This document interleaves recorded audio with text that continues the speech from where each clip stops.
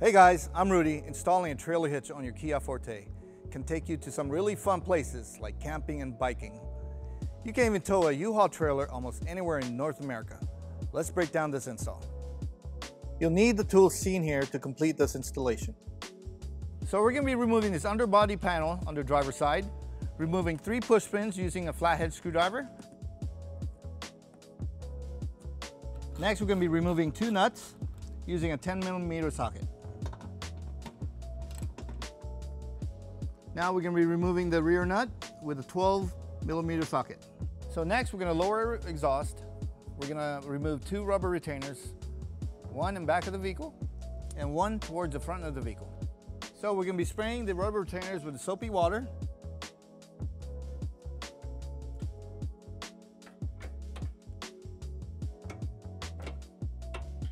And we're going to repeat the same process on the rubber retainer towards the front of the vehicle.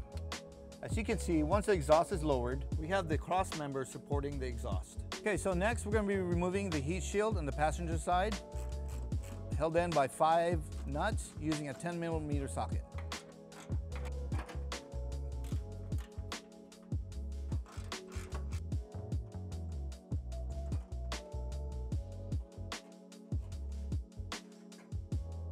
So we're going to be removing 2 plastic covers. There could be one on the passenger side and one on the driver's side. Okay, now we're ready to install the hitch. The hitch comes with 4 individual pieces of hardware. Carriage bolt, a carriage spacer, conical washer, nut. Now we're ready to install our hardware. Our carriage bolt, our carriage spacer using our fish wire. We use this access point where the hitch is going to be attached to, feeding our fish wire to our access hole.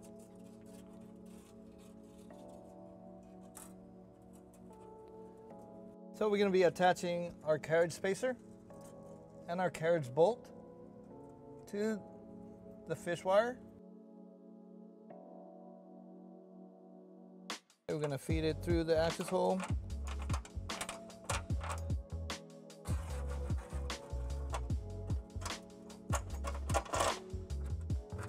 We're going to repeat the process on the passenger side. Okay, now we're ready to install the hitch using our U-Haul exclusive hitch jack. Now if you don't have one at home, please use the buddy system for help.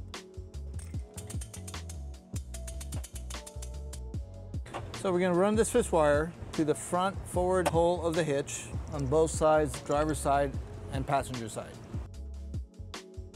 Okay, so we're going to be removing the fish wire and we're going to be installing the conical washer. Just make sure that the teeth is pointed towards the hitch. And we're going to go ahead and hand tighten the bolt. So now we're going to be drilling a hole in the rearmost hole of the hitch. First, we're going to use a pilot drill bit. For the bolt to fit, we'll need to use a 1/2 inch drill bit. Okay, so we're about to install the second bolt to the rearmost hole of the hitch. We had to put 2 fish wires together for it to reach the access hole.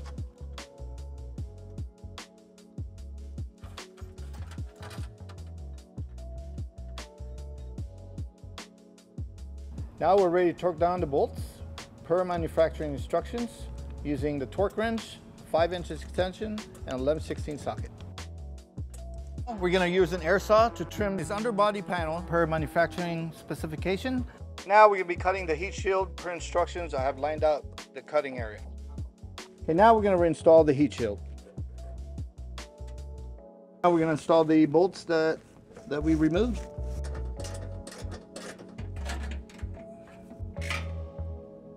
Now we're going to reinstall the exhaust.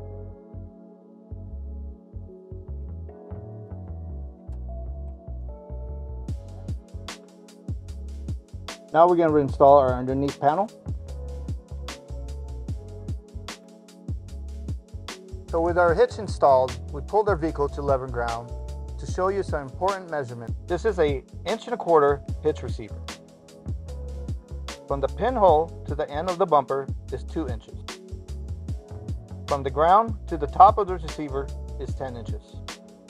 This will help you determine length, rise, and drop for your hitch accessories, such as bike rack and cargo carrier. If you have any questions about the product seen in this video, or if you'd like to schedule an installation with U-Haul Hitch Professional, visit us online today at uhaulhitches.com.